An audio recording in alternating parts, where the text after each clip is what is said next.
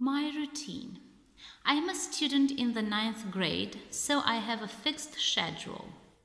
I wake up at 6:30 in the morning, have breakfast, then go to school. My classes start at 8. I usually have 6 classes a day. At 2 p.m. I hurry back home. Between 2:30 and 3 p.m. I have lunch, then I do my homework. In the evening I have supper, then I relax watching TV or funny YouTube videos. I go to bed at 11 p.m. Dialogue. At what time do you wake up? I wake up at 6:30. Vocabulary. Schedule.